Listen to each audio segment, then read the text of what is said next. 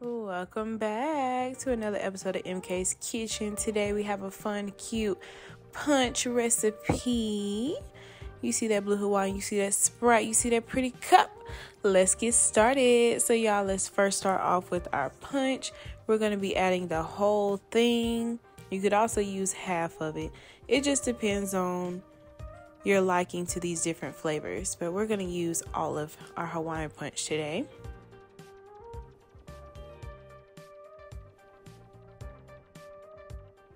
Okay, we're going to be using this whole can of pineapple juice.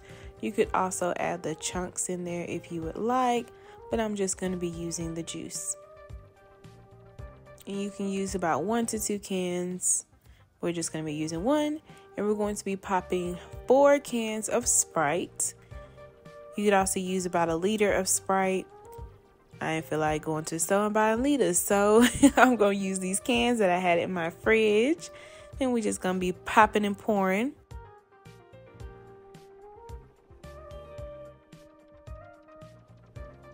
Go ahead and play bartender for a minute. And go ahead and get that nice Sprite in there. But I love this blue punch. That is the basics of this punch. You could spike it however you want to. You could add extra stuff. But this is pretty much it. This is perfect for baby showers and parties. And y'all, if you want to be a little floaty and fancy, we're going to be adding a little bit of vanilla ice cream. Get your little ice cream scoop. Go ahead and get that out.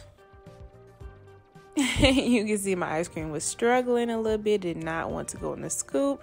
It said, honey, you need a little bit more ice cream than that little scoop can give you. But I was able to get it out. And y'all, look how cute this little heart-shaped ice thing was that I found at the store. So cute. You can add your little ice in there if you didn't want the ice cream. We're going to be adding both because, you know, we like to be extra over here. That's okay. So just go ahead and get your little ice in there. And let's go ahead and pour into our cute little cup. Oh, y'all, let's get a close up. Look at that blue, baby. It's giving ocean breeze. But it's so pretty. I love the blue. And go ahead and be fancy like always. Add you a little cute umbrella to make you feel like you on a beach or something. And y'all, that's pretty much it for this recipe. It's super simple, super easy. Don't forget your straw. But y'all, don't forget to like, comment, and subscribe. Share with your family and friends.